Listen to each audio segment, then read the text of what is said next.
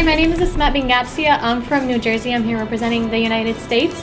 And I'm here actually on behalf of various youth organizations to really kind of give that swag edge. My project is called the Smarts of Swag. It is a challenge to be Muslim in this nation, unfortunately. And so lots of youth, including myself growing up, we would face kind of like an identity crisis. Am I American or am I Muslim? And so what we really focus on is teaching the youth that you are both. They are not mutually exclusive.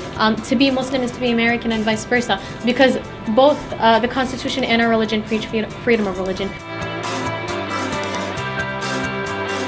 It's called the Smarts of Swag project. And so what it calls for is using tools from the youth culture to be able to reach out to the youth. So what I did was I sat and I'm like, okay, I'm an 18-year-old. What is it that I like? What appeals to me? What appeals to my peers?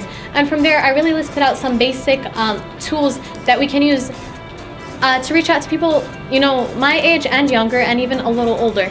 The main outreach channel with these youth would be social media. You know, who doesn't have social media? Now, ISIS, for example, tweets about 90,000 times a day to recruit youth, and the counter to that is almost negligible.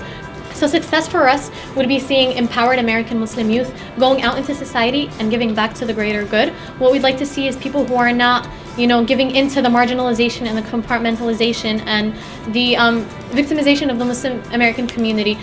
Coming together and working together and really building off of one another's efforts is what's going to make a change. We have lots of initiatives that are all steering toward the same goal. We're really not going to have a global impact unless we really work hand in hand to hopefully make a global change.